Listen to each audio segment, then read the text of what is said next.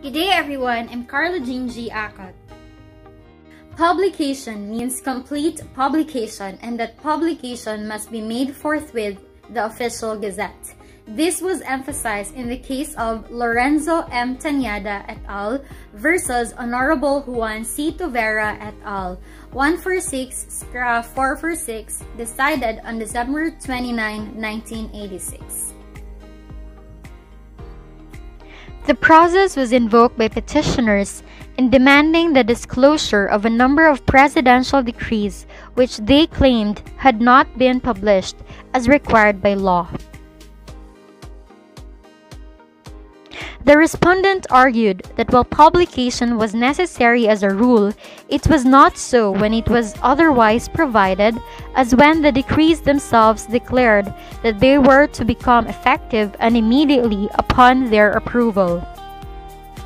In the decision of this case on April 24, 1985, the court affirmed the necessity for the publication to the official gazette all unpublished presidential issuances which are of general application, and unless so published, they shall have no binding force and effect.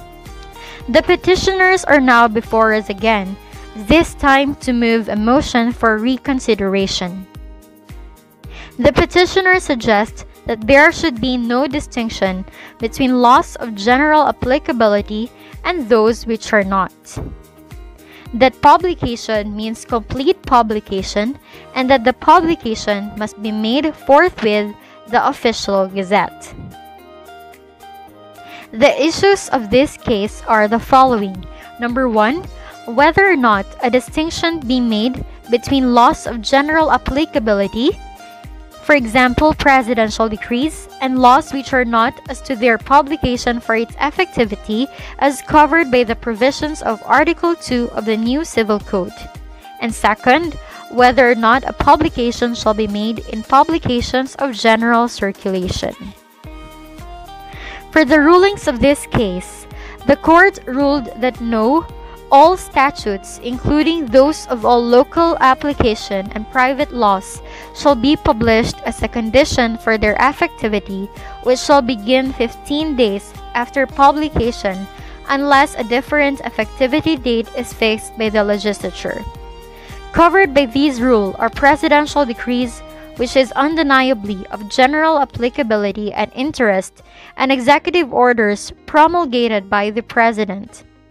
Administrative rules and regulations must also be published if their purpose is to enforce or implement existing law, pursuant also to a valid delegation. The term laws should refer to all laws, and not only to those of general application. For strictly speaking, all laws related to the people in general, albeit there are some that do not apply to them directly. A law without any bearing on the public would be invalid as an intrusion of privacy, or as class legislation, or as an ultra vires act of the legislature.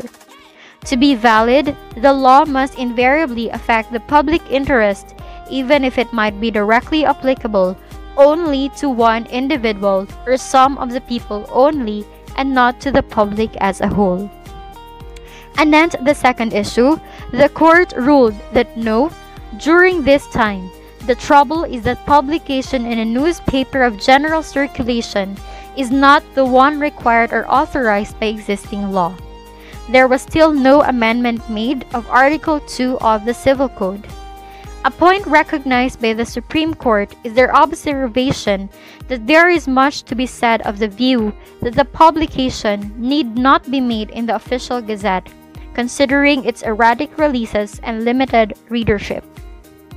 Undoubtedly, newspapers of general circulation could better perform the function of communicating the laws to the people, as such periodicals are more easily available, have a wider readership, and come out regularly.